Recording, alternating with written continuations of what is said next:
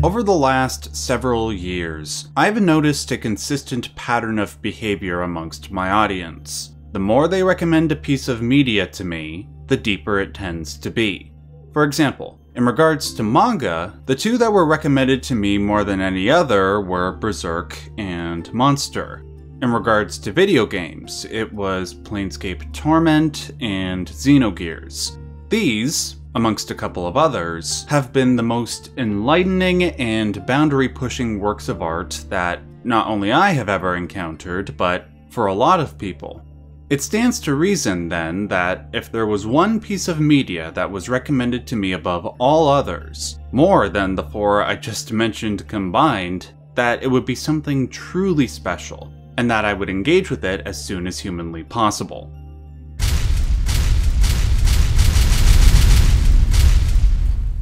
But when are humans ever completely rational? Of the hundreds of media that I have ever been recommended, none have been recommended with as much fervent zealotry as Ergo Proxy, a sci-fi dystopian anime released back in 2006. And yet, I have avoided this anime like the plague. It's time to come clean. I've tried to watch Ergo Proxy multiple times over the last couple of years, and each time I could only get a few episodes in before I was bored to tears. No matter how many times people told me to be patient with it, that the show's central mystery would pay off in the end, I could not get over how slow it was, how disinterested I was in the mystery, the characters, the world, everything.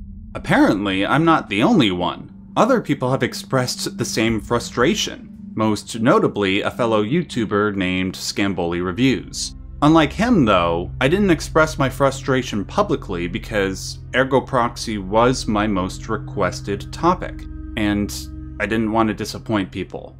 So, for a couple of years, I tried to quietly ignore the requests. Eventually, though, after years of requests piling up, I started to question whether or not the anime was actually slow, or if my autism and ADHD-rattled brain couldn't tolerate a pace that other people would find normal. This question stimulated a sense of guilt that quickly metastasized within me, one that made my conscience ache every time I read the words Ergo Proxy in my comment section. Inevitably, I got tired of being reminded of my potential weakness, and from this, I magically found the strength to persevere through the entire series over the course of a week. So, did Ergo Proxy's depth parallel the number of times people requested it? I will answer that question with a metaphor. I surmised that watching Ergo Proxy is like meditation. If you meditate incorrectly, you will just be sitting still for an extended period like an idiot. Admittedly, I had the same problem when I first tried meditating on my own. But what completely changed things for me was when I put my full faith in a guide, somebody who would direct my attention to specific parts of my body and mind. I found that by putting full faith in Ergo Proxy, to follow its instruction instead of trying to impose my will on it, calling it slow and boring, I discovered an infinitely unfolding kaleidoscope of philosophical splendor. Just like with guided meditation, Ergo Proxy will provide a series of questions for you to contemplate, and if you follow their lead, you, just like the characters in the anime, will achieve higher and higher forms of consciousness. This is the element that separates Ergo Proxy from other philosophical anime. Other anime will spell out a deep philosophical problem with explicit detail and leave you with no room to discover its deeper implications for yourself. But Ergo Proxy purposefully withholds some information so you can peel back the layers on your own time, and it's so much more rewarding. For this reason alone, I am inclined to say that Ergo Proxy might be the most philosophical anime ever made.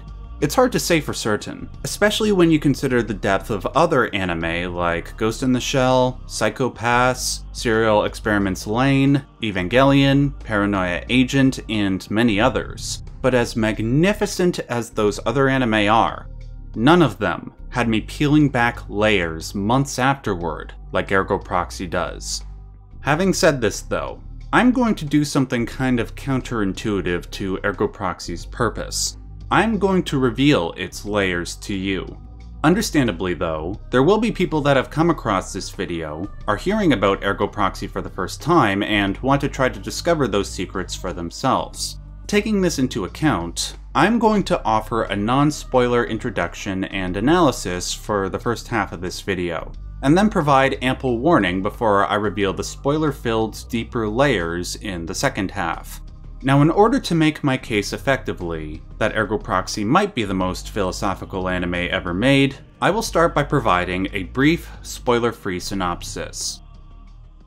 The story takes place in the year 7207. The Earth has been ravaged by a global ecological disaster, one that has wiped out the majority of the human population.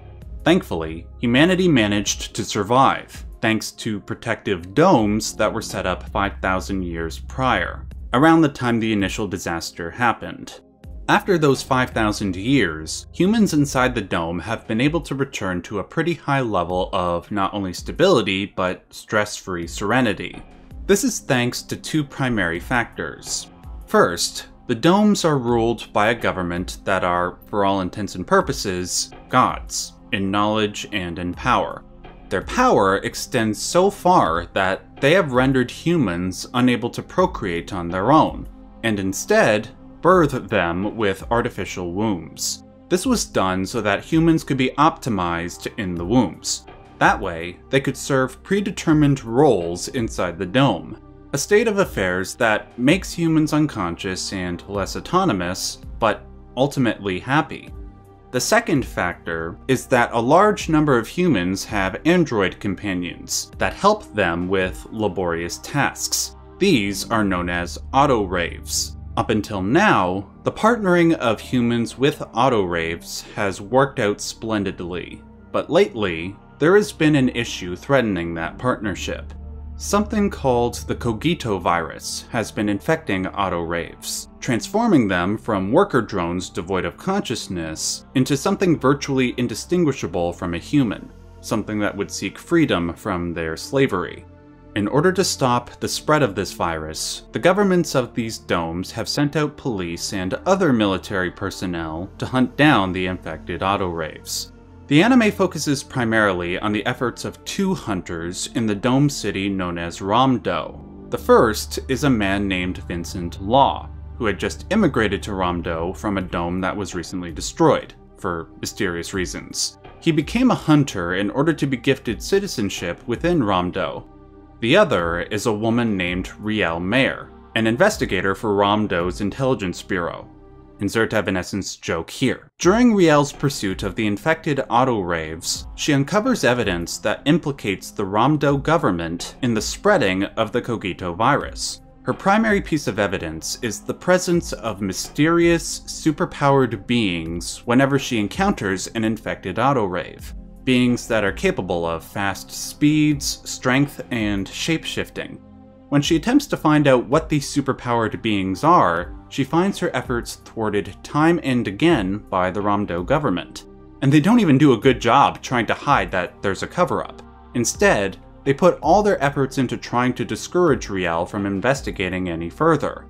Naturally, this only makes her more curious. She covertly continues her investigation, but continues to come up short, save for two pieces of information. First, the superpowered beings tend to show up whenever the aforementioned Vincent Law is around. And second, the names of these superpowered beings are supposedly proxies. With only these two pieces of information, she seeks out Vincent in the hopes that he might reveal what proxies are, their relation to the Cogito virus, and how both are related to the Ramdo government. Now, the most important thing you need to remember is that the writers of Ergo Proxy wrote Riel and Vincent's journey to the truth in such a way that it mirrors pathways laid out in various philosophical, psychological, and metaphysical systems. This is why Ergo Proxy was recommended to me above and beyond every other form of media, because the systems it borrows from are all systems that I talk about frequently on this channel.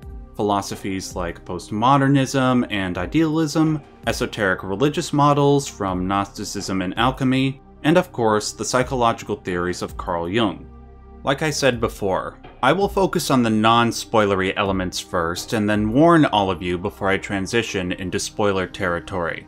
When I was watching Ergo Proxy, the Gnostic elements were the first to make themselves apparent.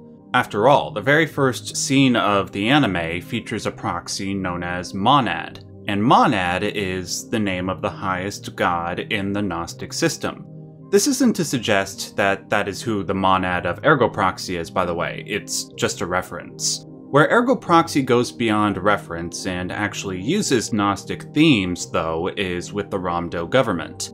See, in Gnostic theology, it is believed that the world is run by an imperfect god, a demiurge, one that was birthed when a part of the monad's light fell from the heavenly pleroma into the imperfect material universe.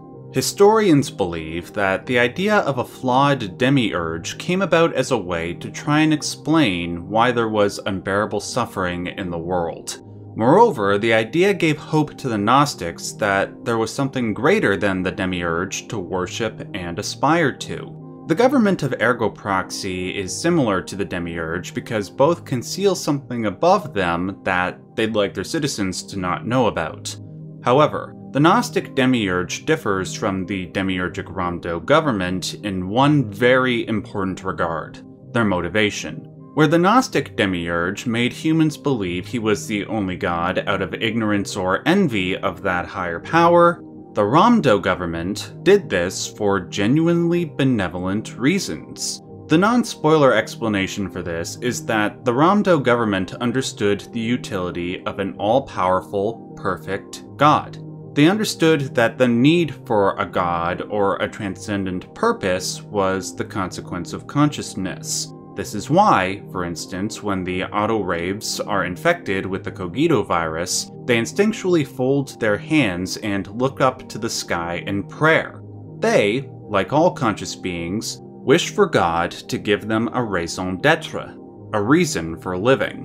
If they don't have that higher meaning, that higher morality to orient their behavior, then things likely fall into chaos. The suffering of life will become too great, and their resentment will foster violent behavior.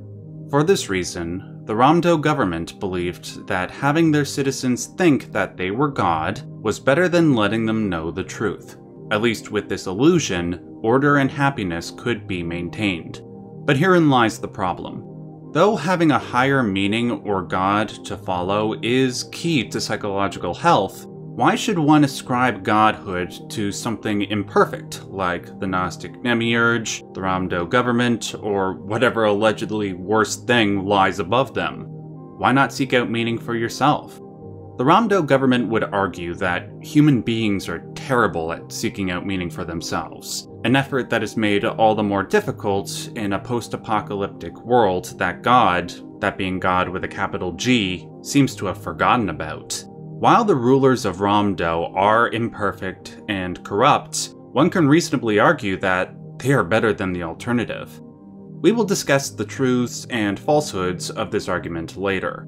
Riel and Vincent, like the Gnostics, ultimately find themselves disagreeing with this demiurgic attitude. To them, it is better to seek out truth at all costs, even if one of those costs is the potential destabilization of Ramdo. With their mission set in stone, the first question that needs to be answered is as follows. If the old god, the Ramdo government, is corrupt, what would be an effective replacement? We must all learn to do without God from now on. I will not despair. The question of how to replace God is an obvious echo of Nietzschean philosophy. I'm sure most of you are aware of his phrase, "God is dead and we have killed him." Nietzsche said this because he felt science had undermined the old religious systems to such a degree that the idea of God was no longer tenable. However, he, like the Ramdo government, knew that God would need a replacement, a good one. Otherwise, as Nietzsche stated in The Will to Power, the world would descend into chaos as they tried to replace God with the totalitarian state. A prediction that was made with frightening accuracy given the advent of fascism and communism in the 20th century. It's also something that, one could argue, happens in regards to Ergo Proxy with the Ramdo government. So, how does one replace God if not with the state? The authors of Ergo Proxy have their own ideas. Unfortunately, I cannot explain what those ideas are without delving into spoiler territory. If you don't want to be spoiled, bookmark this video and come back to it when you have had time to watch it. I will link to the anime in the description box. With that said, in order to explain what the author's ideas are, I need to reveal the answers to those initial questions. What is a proxy, and what is their relation to Vincent, the Cogito virus, and the Ramdo government? So, when the ecological disasters happened 5,000 years ago, parts of the human population left Earth on a spaceship called the Boomerang. Before they left, they created godlike rulers in the form of proxies to administrate the domes. This effort was aided through the creation of autoraves, as well as humans birthed from artificial wombs. The proxies, the autoraves, and the artificial humans would live solely to build up the domes so that when the humans returned, they would have a nice home to return to. This is why in episode 10, we see a number of unoccupied homes with autoraves attending to them. But this begs the question, what would happen when the humans eventually returned? Well, the humans that left orchestrated things in such a way so that when they returned, those occupying the domes would die off. This is why, for example, the proxies would die if they were exposed to sunlight. This is another reason why the humans that were born from the artificial wombs could not reproduce. Their raison d'etre was to make the lives of the humans who left better when they returned, and then die when they were no longer needed. The proxy that ruled over Ramdo, Proxy 1, became angry at this state of affairs when he learned the truth, and understandably so. Thus, he swore revenge. First, it is heavily implied that one act of revenge was for the proxies to distribute the Cogito virus to the autoraves. Second, he mated with Monad Proxy, the ruler of Mosque, in order to create Ergo Proxy, a being that would be Proxy 1's agent of death, ruining the domes that the humans would return to. Ergo, however, did not wish to carry out this murderous role and asked his mother to wipe his memories so he could begin anew. Monad consented to this, much to Proxy 1's chagrin. The new identity that Ergo would assume would be that of Vincent Law. This was the horrible truth that the Ramdo government wanted to hide from Riel and Vincent. They were created to further the interests of the humans that ruined Earth in the first place, and then die when their purpose was fulfilled. Not only is this a horrifyingly bleak scenario, it gives legitimacy to the Ramdo government's demiurgic rule, to their desire to keep their citizens ignorant. What benefit could come from knowing the truth in a situation like this? To know one's reason for being would only provoke a murderous resentment. Despite this, the authors of Ergo Proxy attempt to demonstrate that, even in a situation like this, there is a hopeful path one can follow. Carl Gustav Jung was known as the author of Psychology and Alchemy. Jung was also known as the king of what? The answer was king of the subconscious. The anime makes subtle yet powerful references to the theories of the Swiss psychoanalyst Carl Jung. The primary reason why is because Jung took the question that Nietzsche posed very seriously. After all, he saw Nietzsche's predictions come true in the 20th century. In the hopes of preventing something like what happened in the 20th century from happening again, he, like the authors of Ergo Proxy, looked to various religious and philosophical traditions for sustainable wisdom. They both tried to find the common patterns within them in the hopes that they could be combined to create a new moral system, one that would effectively replace God. Both he and the Ergo Proxy authors concluded that the best thing one can do is retreat inward, address one's personal issues, and in doing so, find the strength to deal with the world as it is. This is best demonstrated in the case of Vincent Law. As I just said, he ran away from his true identity, and understandably so. He didn't want to live only to kill humanity for somebody else. However, as he learns later in the anime, running away doesn't solve anything. Suppressing his original identity into unconsciousness only makes that side of him seek horrific revenge for its suppression. This is why, so many times throughout the anime, we see the Vincent personality become subsumed by the Ergo personality, and when that happens, Ergo begins to wreak havoc. Vincent eventually learns that the only way he can solve this problem is to do as the Gnostics did, to retreat inward, to engage in gnosis, discover his true identity, and in doing so, learn to cope with reality. The answers he finds run parallel to many of the answers Jung discovered in his work. Now, the coolest parallel to Jung's work in Ergo Proxy are the references to alchemy. Get ready, because this is really going to blow your minds. In basic terms, Jung believed that the tradition of alchemy was one big psychological metaphor, the alchemic pursuit of the philosopher's stone, which contained within it the elixir of eternal life, was as much an external chemical process as it was an internal philosophical process. For example, to create the philosopher's stone, there is a three-step process one must follow: nigredo, or blackening, albedo, or whitening, and rubido, reddening. Shout out to the Xenosaga fans. Jung theorized that this three-step process was synonymous with meditation, with achieving higher consciousness. Nigredo, or black, represents unconsciousness.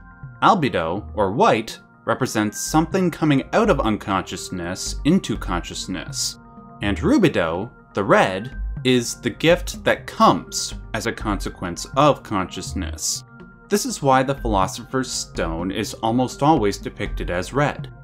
Now here's the mind-blowing part. Where do we see these colors in Ergo Proxy? Right, on Vincent. Vincent's journey to self-discovery, becoming conscious of his true self, is depicted on his clothes. What makes me not want to pass this off as a coincidence is the fact that another anime, Fullmetal Alchemist, refers to the same process with their lead character's clothes. His clothes are also red, white, and black, and he goes through a similar alchemical journey. But this all begs the question, how does one make the unconscious conscious? To Jung, this would require a confrontation with the shadow. You really are the shadow.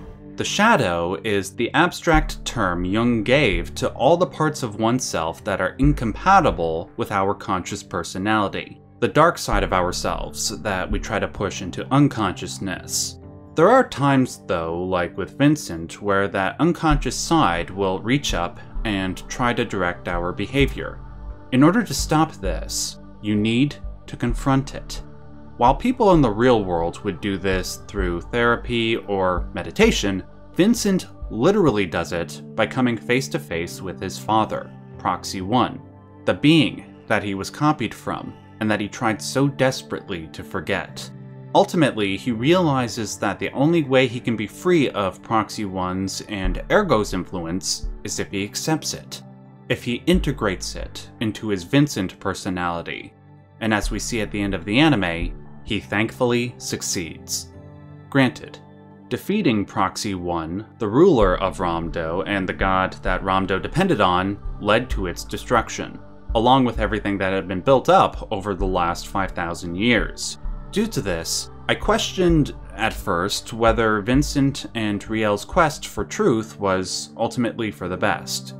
But then, as the anime ended, after Vincent fully integrated his shadow self, and he looked up at the humans returning to a destroyed Ramdo, I felt a sense of peace, because I had faith that when the humans arrived, Vincent had done the necessary work to survive whatever happened next.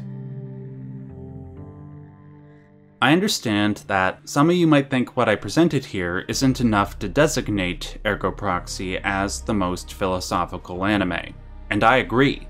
Thankfully, there is a lot more that I can present to make my case. Everything I presented here was just surface level, stuff that you need to know in order to understand everything else. I still have a lot of stuff to say about Riel's journey, about the influence of the French postmodernists and the idealists, and plenty of other stuff. If you want to see a part 2, please give this video a like, or leave a comment expressing your interest.